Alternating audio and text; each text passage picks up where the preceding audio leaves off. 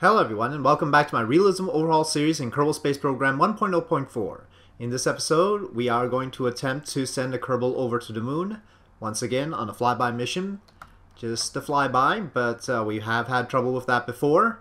I lost a Kerbal on the previous attempt. We have done many tests, and I have made some changes.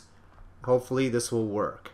So let's just verify. I've removed the Able Avionics package. The Kerbal in the capsule should have as much control. It should be 5 tons of control, as was true of the Able Avionics package. I've reconfigured the chutes. We remember there was a problem with that. Now pre-deployment pressure is 0.3 atmospheres. Deployment altitude 700. I only have 2 chutes because it seemed like 4 might be too much. And indeed, real chute seems to indicate that this is adequate. They are single chutes only. I've done that partly because it makes better room for the fuel cells. I've tucked the fuel cells a little bit into the tank. So I'm hoping that that does not cause any heating issues, but it might. That is the biggest element, biggest question mark element of uncertainty here. The tank up here has been resized a bit. It is now a little bit bigger, but I've compensated by reducing utilization. Otherwise, the rest of the rocket is entirely the same, including the amount of ablator we have on the lunar-rated heat shield. By the way, on that note, we have lunar-rated heat shields, and that's very nice. Shouldn't we have heat shields rated for other things? I mean, it seems very limiting to only have lunar-rated heat shields. Are we eventually going to get Mars-rated heat shields and, you know, heat shields for other circumstances? Because I don't know if we're going to be just aiming for the moon, are we? I mean, at least some probes will hopefully come back from far-flung locations. Who knows? So I don't know. Apparently we've just got lunar for now. Anyway, like I said, the rest of the rocket is the same, and this is the Delta V situation. 12,748, except it's not showing the boosters as separate from the core stage, so that's a little bit, that's inaccurate. And we do have a high thrust-to-weight ratio initially, but once again, we did have some thrust-to-weight problems that seemed to go a little bit high, and well, we'll just have to deal with that for now, I think, especially since it's not showing it proper, and I can't make it any heavier. I'd like to make it heavier, but I can't. So, yeah. Until we unlock the upgrade to launch pad, this is the best we can do. Okay, so I'm saving, and it's going to take... I have no idea about the build times anymore. I mean, basically this rocket, with an extra Able Avionics package, granted, and 2 extra parachutes, took 170 days in the last episode. Now it takes 92 days. I don't understand. I mean, I don't understand sometimes. So, okay, well, 92 days, I'll take it. So let's build 2 of them. A backup just in case so that we can edit it. I accept that, of course, the second one will take longer, but maybe it's because we recovered the boosters. I don't know. I mean, we do recover the boosters. That's why they have parachutes on top. But here, this is, well, I don't know. Maybe that's it. Okay, so the deadline that we have here is 293 days. So that's what we're working off of. And, well, both of these rockets should be complete by then, so we'll have 2 chances. Hopefully it won't take that much. If so, we really deserve the reputation hit that we're going to get. On other notes, I should point out that I didn't change the tanks for the core or the boosters to service module tanks. We had a fuel boil-off issue before, and we're going to have that again because they're still the default tanks. Trying to change them to service module tanks took too much out of our Delta V. It was too heavy. Okay, anyway, warping to completeness. Okay, here we go. How far off are we from the moon? Can we just launch now? That would be safer. There's the moon. 7 degrees? I think I can manage 7 degrees.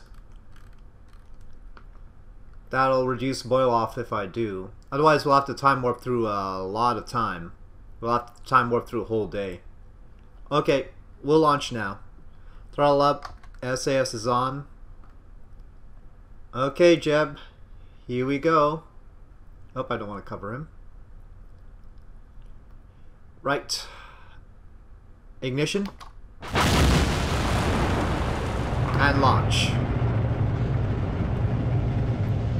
I just remembered that I totally forgot about the RL10. RL10. I should have done RL10 tests. Dang it. Not that. Test flight might get Jeb. It can abort to orbit, so we'll just bring him directly back down, but in that case, we're gonna have some issues fulfilling the contract. 62 minutes mean time before failure. I don't know. Cross your fingers, folks. We have this high thrust weight ratio, so the pitch program is going to go a little bit more quickly than normal. Oh, by the way, I found that there's no practical difference between 400 and 800 particles.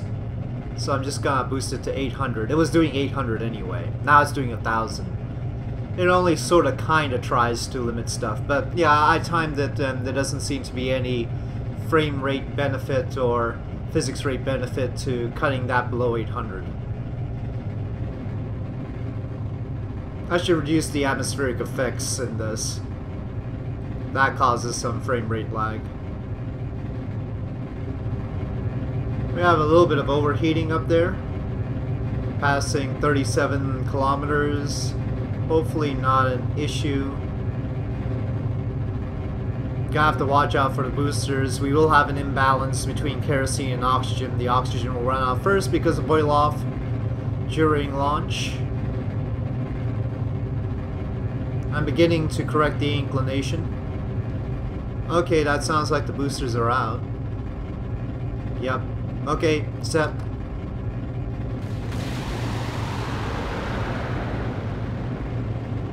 Okay, boosters are away.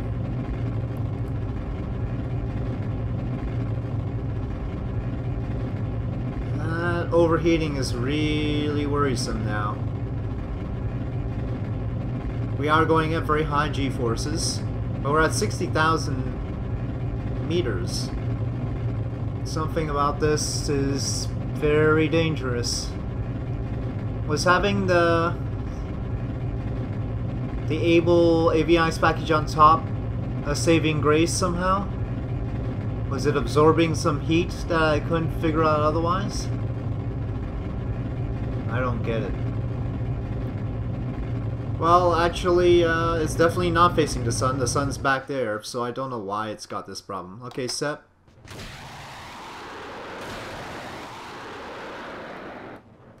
Okay, and ignition. There we go. The J2. And I'm gonna release the escape tower now.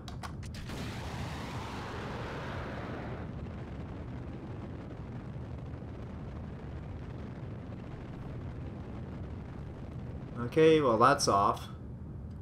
Don't know if that's gonna help the capsule any. Any indication that we're cooling off up there?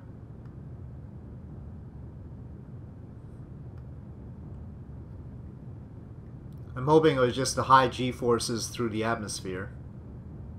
Lots of little particles bumping into the capsule and all. Weird that it's just that part. I mean, it's not the parachutes, it's not the RCS thrusters, it's not the fuel cells that are sort of poking out.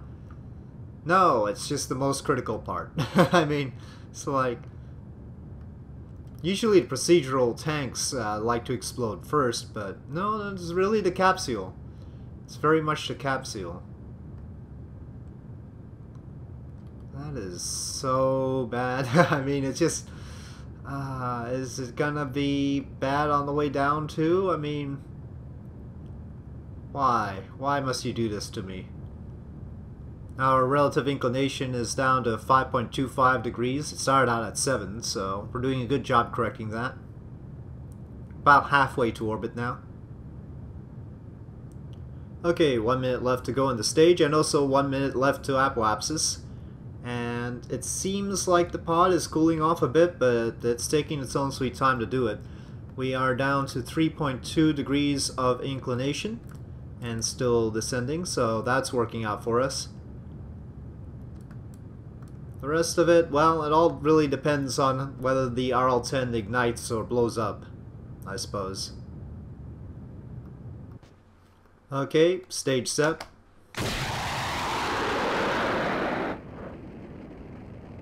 And ignition. Okay, the RL-10 is go for its first ignition. It is, well, it's ignited. Let's see if it stays that way. Okay, we're getting close to orbit here, and the RL-10 stage alone will have enough for the transfer to the moon. We won't have to use much of the service module, I don't think, as long as the RL-10 holds out.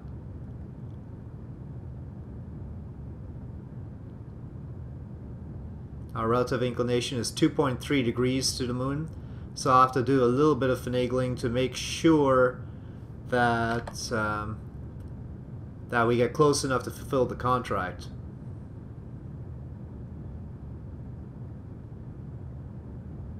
Now these are service module tanks for the RL-10, so there shouldn't be any boil off. Or at least there shouldn't be much. Okay, I think that'll do. Engine shutdown, 290 by 226. And yeah, 3,194 meters per second left. So pretty good so far. Let me extend the solar panels. Okay, so here's the plot. We have a 3,143 meter per second burn initially, and then a mid-course correction of about 180 right there. It's a little bit off from the ascending node because I didn't want to do the inclination correction so close to Earth. A little bit further out probably is for the best. And in this case, we get to 3,367 kilometers above the moon. The target is below 5,000 kilometers, so that is positive. And then that gives us a free return trajectory, and we will get back with periapsis in the atmosphere. We won't go for 51 kilometers, but I guess we can aim for a little bit below 65 kilometers. We know that 65 produces a skip out, and that's not a bad thing in this case. I mean, we've got enough food, water, and oxygen, and we've got the fuel cells for electric charge. But I'll make that decision after we do the initial stuff, and of course we check whether the RL-10 relights. So as you can see, the initial burn will take most of the RL-10 stage, pretty much all of the RL-10 stage, and it's my intention to ditch the stage and just use the asterisk for the mid-course plane change. And anything else? Let me double check how long the burn is. I mean, it's well, we end up with double our thrust weight ratio on the opposite side, so I guess we'll start out about 5 minutes before the node, maybe 5.5 to 6 minutes before the node. Try and do it reasonably accurately. Okay, SmartASS is having a heck of a time trying to get this to the node. Once we turn on the engine, it's fine, but before then, SAS tends to be better at just holding things where I've put them. I think we should start out soon, though. Okay, I think that's good enough for me. Ignition. We have ignition. Node. Okay, well, the RL-10's lit. Now, last time, it quit in the middle of the burn. I'll keep recording just in case something like that happens again. Usually, I just don't record the long transfers for obvious reasons. It's just more video to process. But since there's a possibility of mayhem, I'll keep recording. Okay, we are currently at the maneuver node, and I'm pleased to say that we are halfway through the burn, so everything seems to be timed appropriately. We are currently over Florida, and yep, everything's nominal. I have activated the CO2 scrubber, by the way, so CO2 scrubbing is being done. I'm a little bit concerned that the reason the other one blew up was because of burn time. And I didn't really take a look at what the rated burn time for this RL10 version is. If it is that the case that they're limited to less than I think they are, then we might see this one explode at about the same time, which is about with like 700 meters per second left in the burn. I'm not sure. We'll see. I mean, in theory, the RL10s can go for 18 minutes and 45 seconds, but that's some of the later versions. I don't know about these early versions.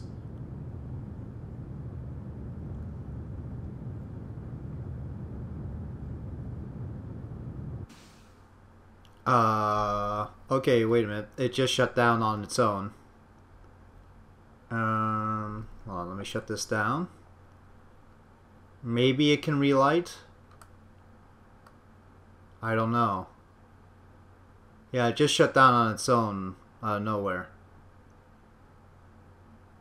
Let me shut down the engine. I'll throttle up. Activate. Okay, well, it's relighting. It just shut down.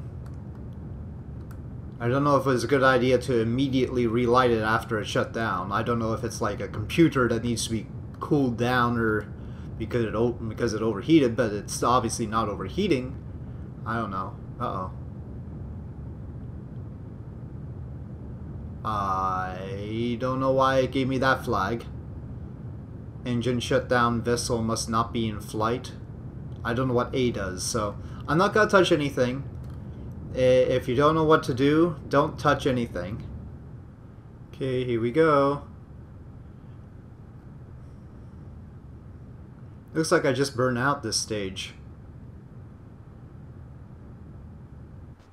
Yeah, okay, and let me have Smart ASS turn towards, well, maybe I shouldn't do that. I'll just do it myself, and I'll complete the plan maneuver as indicated. Okay, the maneuver node marker is running away from me here, and I can't turn quickly enough to catch it. I could use lateral thrusters, but I think I'll just leave it be. I think 0.2 meters per second is close enough for now. Or 0.1. 0.1 is good. Okay, so yes. Now I'll have to replot this, and then we'll see what happens. Okay, the asterisk is very stable, throttling up. And ignition.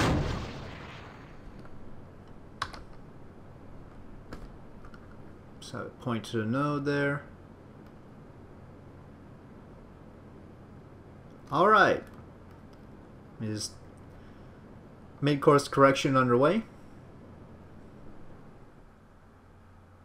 Getting a bit high on the periapsis side around the moon, though it seems to be helping our Earth periapsis side here.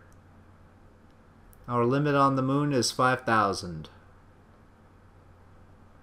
I'm intent to have a good Earth periapsis.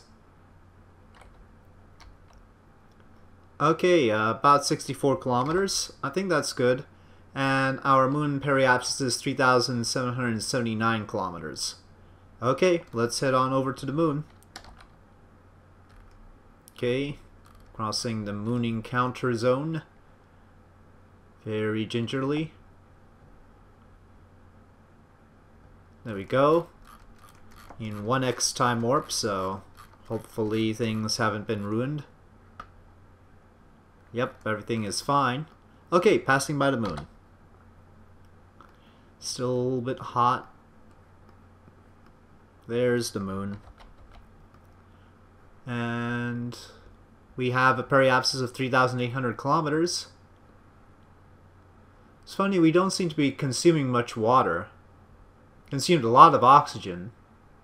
I haven't turned on the fuel cell, I don't think. Okay, here we are within 5,000 kilometers of the moon. And taking a look at the situation. Okay, it says vessel state is confirmed. And I'm going to lock the... Oh, there's no more hydrogen up here. Okay, well, I guess we'll get the fuel cell going and drain the hydrogen from down there. Let me lock this hydrogen in the capsule at least. Whoop. That's a lot of... No, that's not what I wanted to do. Okay. That's all locked, right? Hydrogen, oxygen. Okay. So, we will start the fuel cell, and I'll take the hydrogen, hopefully... Oh, no. What? Jeb. Jeb is here. Why does it say no connection?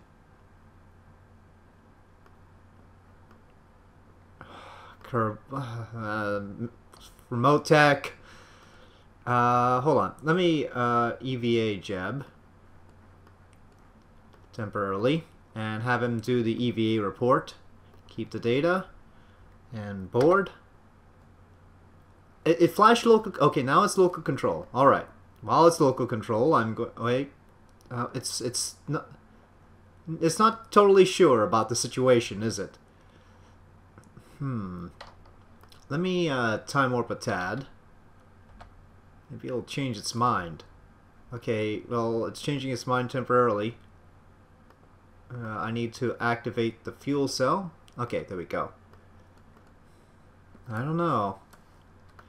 Did I... Maybe I toggle power. Is power... Well, everything else seems fine. It's operational.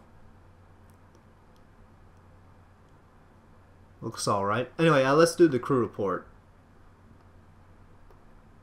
Ah, we rated that with the Kerbal who perished. Okay. Oh, well. Everything else looks fine. What's our Earth periapsis now? 198. Okay. Well, anyway, let's proceed. We will fix that in Earth SOI.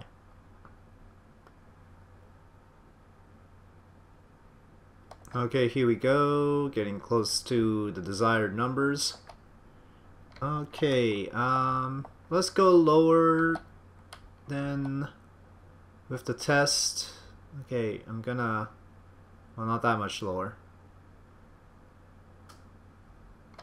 Let's go a little bit higher.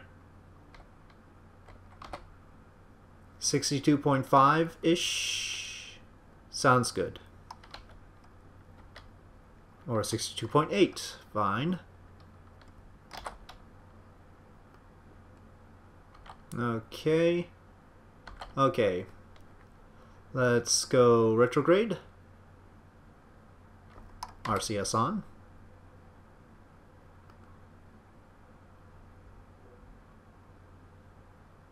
.8, let's call it.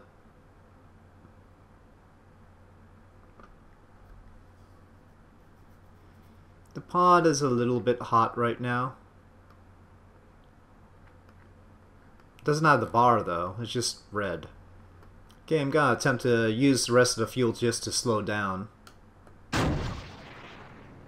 Whoa, that changed our periapsis by quite a lot.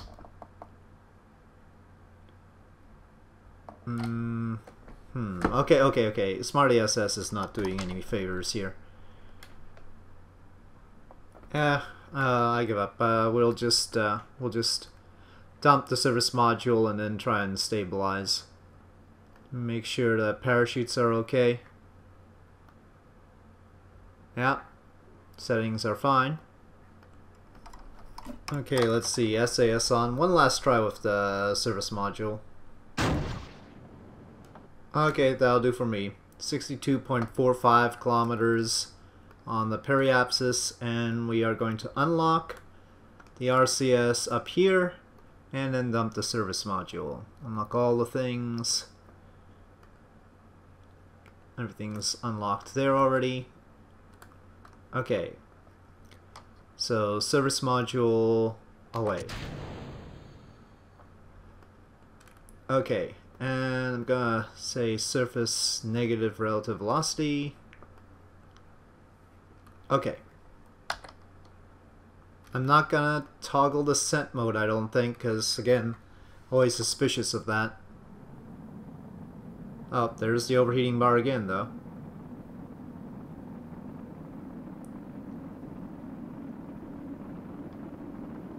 Smart ASS is using a little bit of RCS to keep us stable. Oh, it's maxing out the pitch.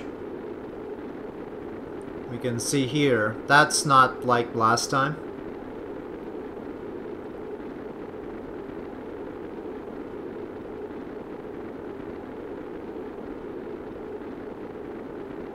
Sort of tilting off to the side there. I don't know. I do not like the tilt. Maybe I should have just gone with orbit retrograde like last time, because that seemed to work better. Okay, we're about to hit periapsis here. I think we might come down just on this one. It's pretty close. Okay, we are at periapsis and now going up. But I think we're gonna be soon coming back down anyway. We'll coast at this altitude for a little bit. Yep, here we go. I mean, just perfectly flat and then starting to come down, it looks like. I sort of want to change to orbit retrograde instead of this weird position we're in, but right now things are working well enough that I don't want to mess with it either. Okay, now at 5 Gs. Really sort of would like things to go like the other way instead of tilting like this. You'd want it to tilt like the opposite kind of thing. I don't think I can do anything about that though. 7 Gs. Jeb's gonna get a huge G load because we're tilted this way instead of the opposite way. 8 Gs.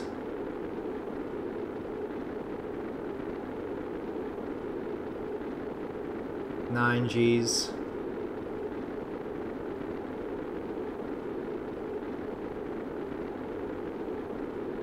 Ten Gs.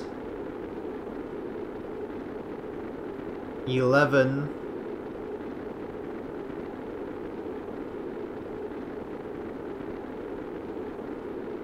12. 13.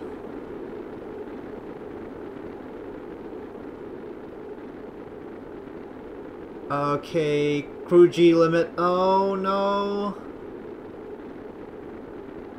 Please.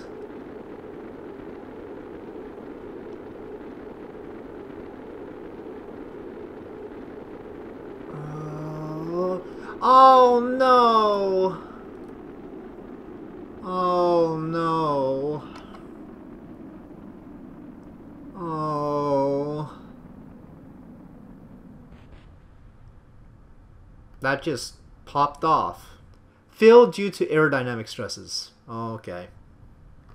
I guess that's right.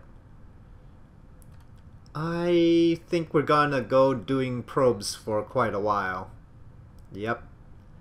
It's gonna be a probe space program. I don't know if we got any funds left. I'll have to check the contract. I'm gonna just abandon this thing. Well, failure is really not an option. We will lose 2 million funds and we don't have that much, and I don't want to go back into bankruptcy. Not to mention the reputation hit is pretty much all the reputation we've got. Alright, well, I've decided to restore a save that I had. I zipped up the save right before the lunar encounter because of possible RAM issues and just in case it was a glitch. And, well, I mean, obviously the failure was my fault, but I think in this case I really don't want to have to do this again. Also, I don't want to lose Jeb. So yeah, we will pick it up from here as we are entering Lunar SOI, and this time I'm going to aim higher on the periapsis so we don't go straight down. We'll do a bounce off of the atmosphere and then coming back down on the second pass like we did with the test pod. I think trying to bring it straight down with this one without having done so with the test pod was a little bit too ambitious. Also, I will attempt to try and manually control it. Obviously, the problem was G-forces, And in that case, we will, maybe we should try the descent mode thing. I don't know why I was deflecting away from the surface negative relative velocity. This should technically have an even better sort of center of mass, center of lift situation than the previous one, because we took off the Atlas, not the Atlas, I keep saying Atlas, the Able Avionics core. So there's less mass up top than there used to be. Much less mass, because we also took off 2 parachutes. So yeah, I mean, if the test pod didn't have mass to lift issues, I don't see why this would, unless the fuel tanks are creating or maybe the Able Avionics package actually created lift, which was, I hope not, but in which case we might have had a problem. But yeah, well, I'll see how it goes. I'm just not gonna let this one go like that. So here we go into Lunar SOI.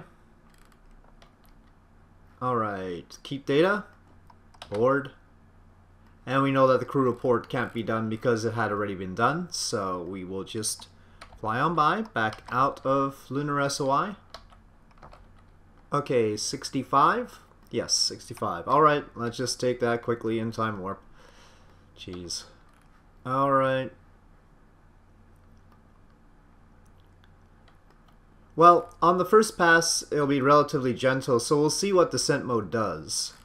And then we can judge from there whether it's a good idea or not. Maybe. This time I'll also just go orbit retrograde, again because that's what we did with the test. Try to restore most of the variables to the test conditions. I'm not even going to try and use the service module engine to slow down first. We didn't do that on the test, and I guess we'll just skip that here as well. Okay, I'm gonna dump the service module now. Okay, off that goes. Wow, that gave us a kick. Alright, 65 kilometers as advertised, and also I'm going to enable the descent mode. I always forget whether it's the capsule door down or capsule door up. I'm going to roll with the capsule door up. Maybe it should be down. Seems like it would be better shielded if it was facing down. But then again, this has the horizon in the right place, so maybe this is the way to go. I'm gonna tilt up myself here, just a little. SAS is trying to do something. Let me tilt above the retrograde marker just a little bit.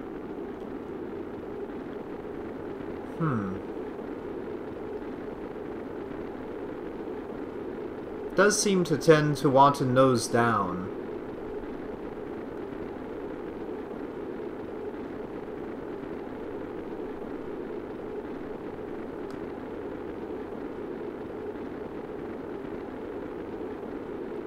Yeah, look at that.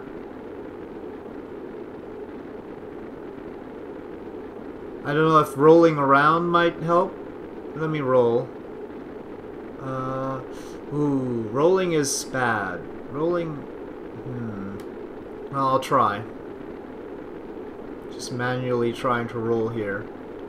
And see if going upside down on it changes the situation and makes us nose up instead.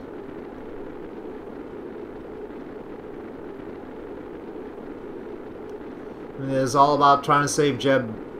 I mean, we've already had Jeb perish, so we might as well try stuff, right? I don't know, I think this way is better. So, ground side up on the nav ball. I'm even gonna take SAS off here. I don't know if those parts are gonna overheat though. Now, if this deviation is due to descent mode, that doesn't explain why it happened last time when I didn't have descent mode on. Weird. We are now going up. We've passed periapsis.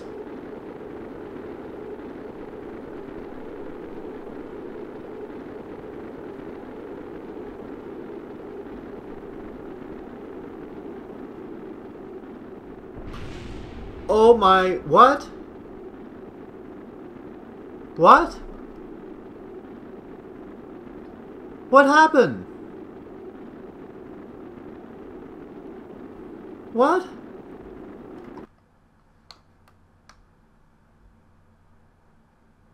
What?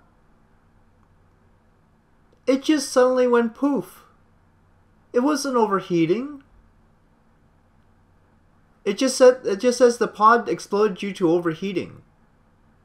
It didn't overheat last time, and we were going way further down in the atmosphere and everything.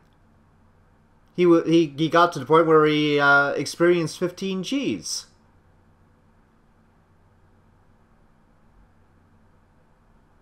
Okay, well, I don't know what to say. Okay, well, I guess I'm up for doing this once again. So I picked it up from the same position at the moon, and I brought it to the same sort of periapsis. But this time, no descent mode. We are going to not have descent mode. Maybe tilting the capsule like that caused the overheating. I don't know. We will try it out. We will try to manually keep it to the retrograde vector flat, which I think was how the test pod was.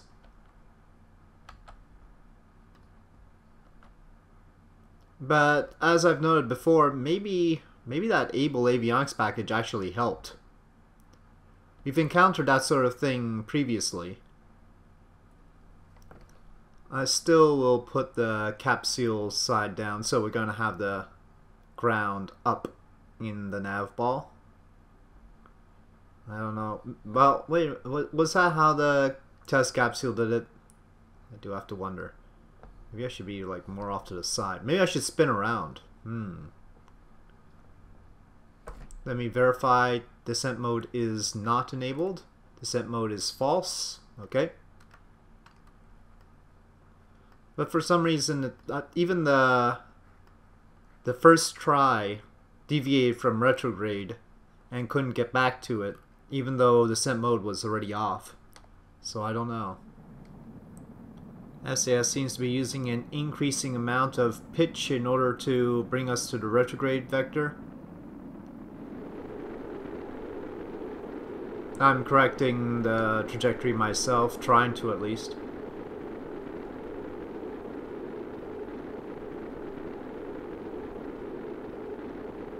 Yeah, it is deviating. Maybe I'll rotate.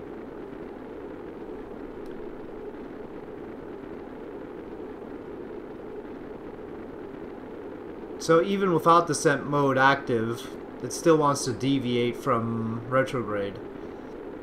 Now, our problem when it was nose down was G-forces, not heating.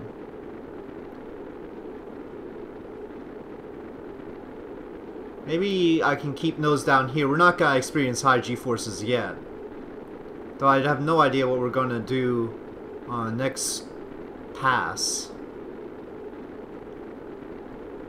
How we're going to deal with this. And I have no idea why it's deviating from retrograde. Why it always wants to tilt away like this. It seems like what descent mode should do. I mean, this deviation is what you'd expect from a minor offset of center of mass. Everything is symmetrical on this. There shouldn't be an offset of the center of mass. You can see the top there. What if I turn SAS off and just start a rotation going? Oh, okay, well that happened earlier than usual. Firing the RCS might overheat, but I mean the overheat indicator just went poof and it got it. Well, I don't know, guys. If you guys have any suggestions, feel free to tell me. Alright, well, there you have it. I tried 3 times, third time was not the charm. Well, tell me what you think. If you have any comments, please do leave them in the comment section below, and I'll see you next time.